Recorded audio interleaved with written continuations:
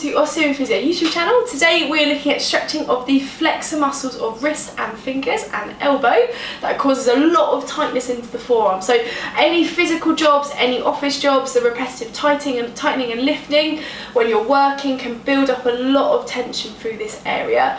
They attach, the flexors attach with the inner part of the elbow over the top of the wrist and down into the digits, so on the inner part of the elbow here. How we stretch them is we want to move into the opposite way, so where it does this and bends down, we want to go into the opposite direction to stretch through.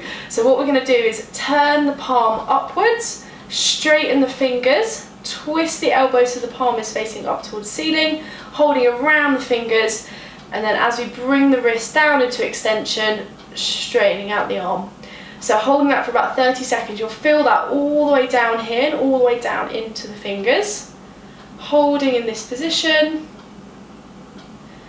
and then gently relaxing. Same on the opposite side. So again, turning the elbow with the palm facing upwards, holding around the wrist, again fingers straight so we're opening up through the flexors and then straightening through the wrist. Again, you should feel it stretching all the way through the forearm, particularly on the inner part of the forearm. Holding for about 30 seconds. Good. And then relaxing through.